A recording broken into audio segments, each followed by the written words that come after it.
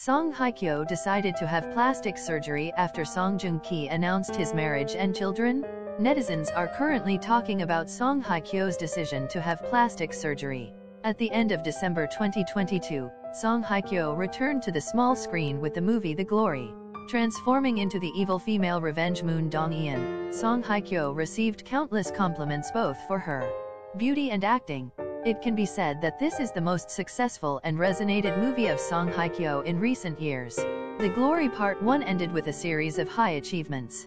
During the time of airing, this drama also continuously topped the charts of movies. Season 2 of The Glory is confirmed to air in March this year.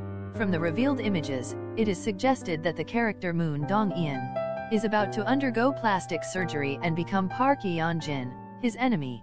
Accordingly, a fan of the movie The Glory has hypothesized that Moon Dong-eun will have plastic surgery to become her enemy. This is when she took advantage of Park Yeon-jin and wanted to take revenge by stealing everything from her former bully.